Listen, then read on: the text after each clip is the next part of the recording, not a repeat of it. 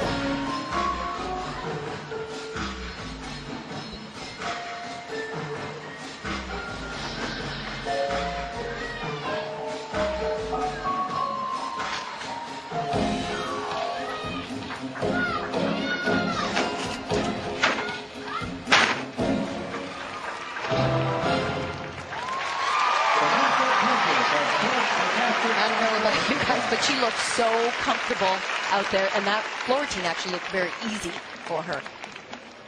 She seemed to have a little zip in her step, especially on that second pass double layout. I like the music too. I kind of felt like I was at the cabana and waiting for somebody to come by with a drink with an umbrella in it.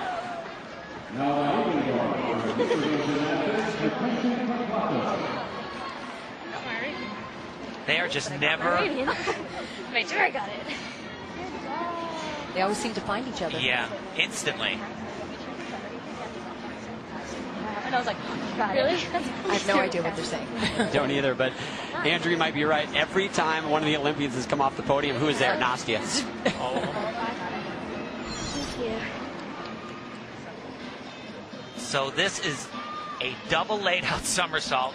Hugely difficult to get your body around twice when you remain straight in the air. And you know, Sam was one of those athletes last year that actually had 5 tumbling passes. What they've done in the new code of points is they're limiting the women to 4 tumbling passes only. That's it. Can't do any more, Sam. Don't even think about it.